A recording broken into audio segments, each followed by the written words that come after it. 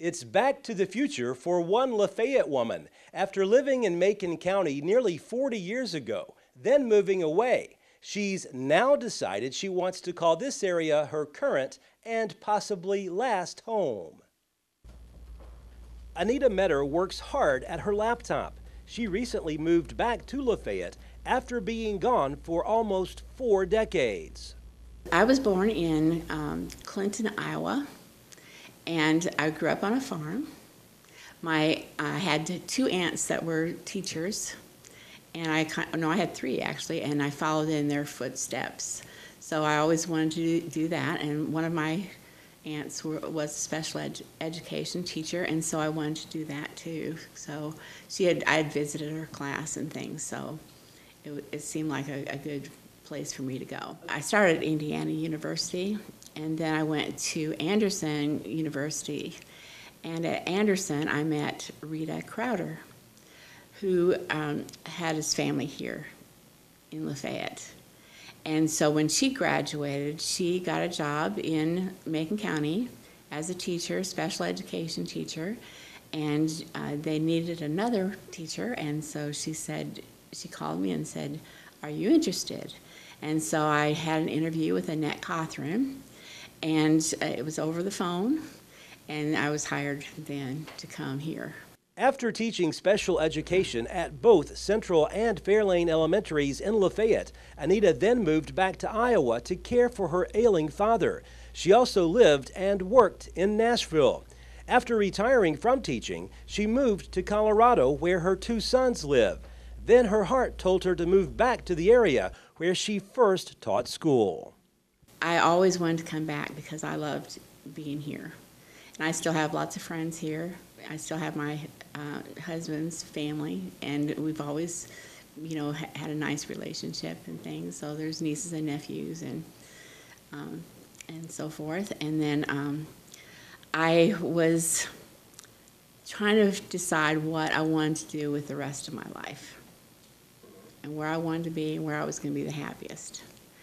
And I decided that, actually I listened to Steve Harvey, and he said to write down 300 things that you really want.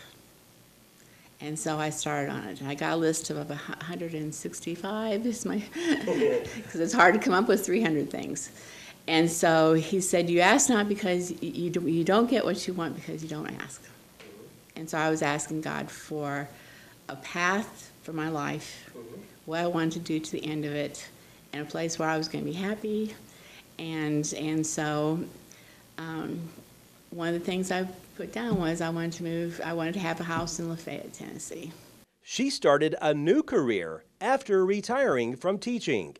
A couple years ago, after I made my list, I wanted to meet interesting people, I wanted to have a purpose. On Craigslist, there was an ad that said they were looking for someone to edit books for people in prison. And I said, well, I can do that. And so I contacted the person, and she hired me to do that. And so it is a volunteer kind of thing. So I have a number of books that, I've done about 25 books maybe for people in prison. And it's to help them so that when they get out, they have something for themselves to start building a life with. And so that's been really, really interesting. Believe me, I meet interesting people. And then, so then I edit their books, and some I help add some interest to it, add more details and things. I started out editing. Okay, then I thought, you know what, I can write too. And so I started writing. I'm writing books too. She currently has 3 children's books published. And I have a couple of different series. The first one is Susie Bear and Addie series, and I have about 12 of those written, all ready to be published. And then I have a Ty and Jamal, and that's for more like a junior high kids. And they're about 2 boys who are learning to live and grow and become men. Anita Meador says she plans on writing until she's not physically able. She hopes to have other writers visit her home as a retreat where they can exchange writing ideas and simply hang out. It's been 40 years in the making. Reporting from Lafayette, Barry Hyatt, NCTV.